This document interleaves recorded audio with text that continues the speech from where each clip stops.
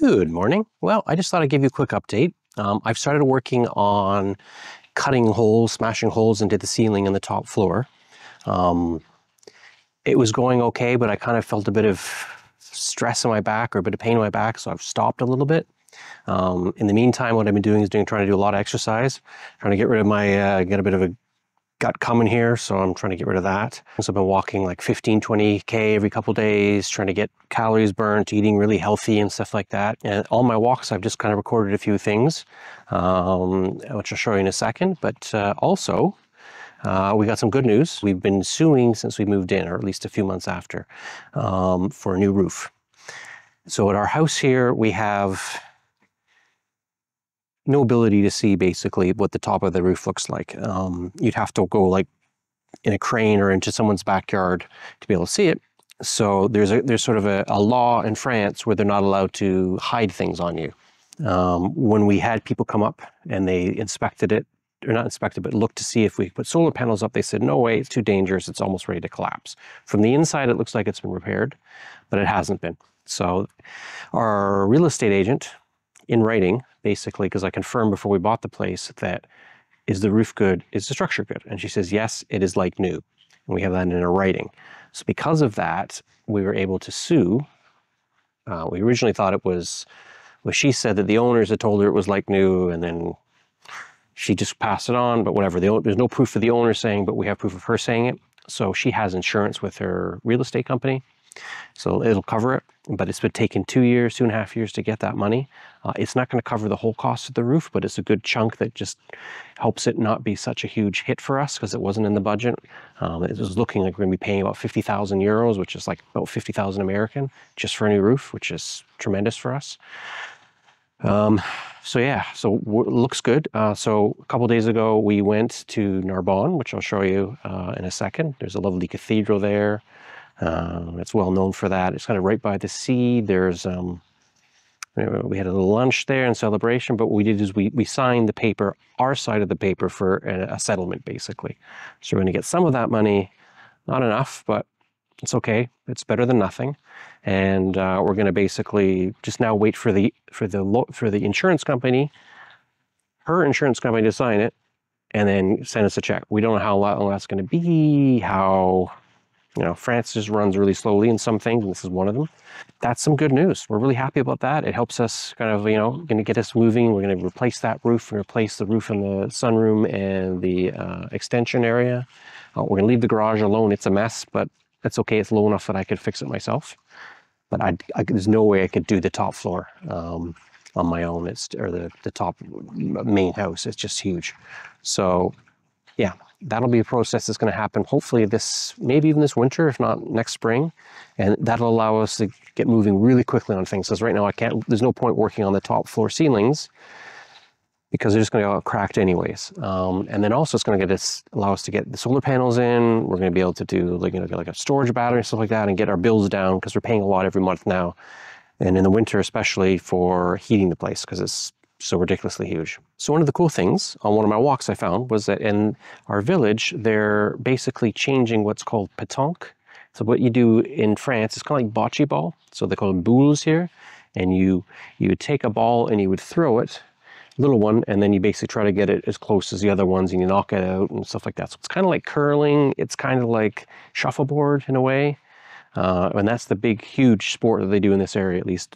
I think it's pretty big in most of France. But a lot of seniors do it, and a lot of people, you go to the place, and you have this kind of open area where they have all the sand down, and they have benches, and people chat, and you get to know each other, and they have really cheap wine and really cheap drinks and stuff like that, and they have little barbecues and things. So it's a lovely way for them to do social things. So what they're doing is they're replacing the ones that existed, and they're putting huge solar panels. And what they're going to do is, because it's so hot here in the summer anyways, and they normally run trees around it to give you shade, because you don't want to be standing out in the sun playing boules. So what they do is put the boules underneath the solar panels. And they have a second set that they're going to use for parking, which is really smart.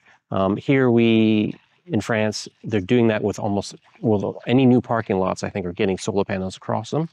So that you're getting cool cars. It makes the plaza or the shopping mall extra money, which is exactly what they're doing with the boules. So basically all the money that comes from the solar panels is going to go into the club. over how many years. And so companies come in and say, okay, we'll give you however many percentage of how much money we make out of it. And in the meantime, they get a new club, they get brand new, they get restrooms and like a kitchen and stuff like that, a little building eventually, I think. And they just keep all the money. And so they'll pay for renovation, stuff like that. So it helps keeps the cost down for the members of the club, and it gives them a nice new modern place to work in. Another thing is that when walking around here, this is harvest season. So I'll show you a little bit of pictures here, and basically this is what your wine comes from. This is all the extra seeds and the skin of the wine and little bits of leaves and stuff like that on the grapes. And that's how much they process just in this. This is the neighboring village, or village kind of over, a couple over, and basically all that is just the extras that they get from when they take the grapes and they squeeze it all out. And that just tells you the scale of how much vineyards are around here. But yeah, it's pretty crazy. But anyways, I just thought I would give you a quick update. I'm still working on the next video, which will hopefully get out later this week or on the weekend. But I just thought I'd give you an update and show you a little bit around the village and what I've been up to, which is basically walking and trying to get back into shape and starting to work on the electricity and cutting all the loft hatches in there, which will be the next video. And then what I'm going to do is just leave you with some pictures of a cathedral they have, pretty famous, I think, in Narbonne, which is just on the edge of the coast of the Mediterranean, somewhat near us, about 45 minutes away. So enjoy, and hope you think it's pretty cool. Anyway, so wish me luck. Hopefully I don't hurt myself anymore, and really appreciate you following me. And if you can, give me a like. Cheers.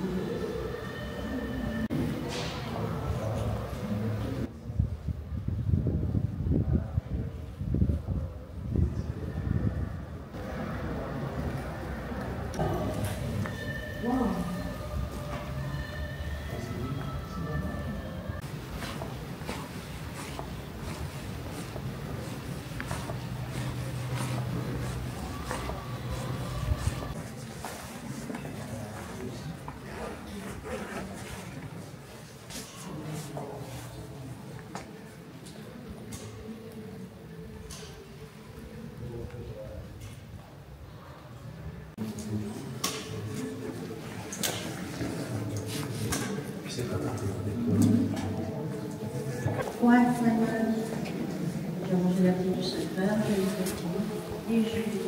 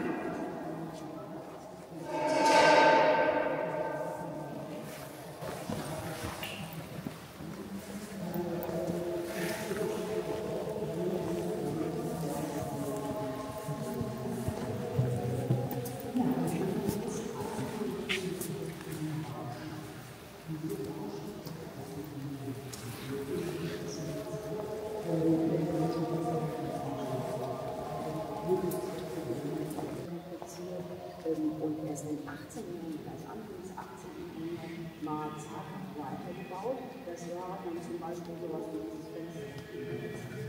Ein gotischer Innenrock aussah.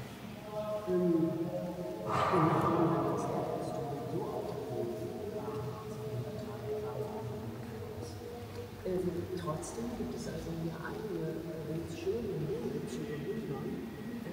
Das eine und die unvollsten Stücke sind aus dem 18. Jahrhundert, wo man gerne weitergebaut hat und auch die Mitte dazu stehen aus aus der Barockzeit, aus dem 18. Jahrhundert, also so um 1780. Und wenn Sie gleich mal reinschauen, dann werden Sie vielleicht überrascht, es sind 131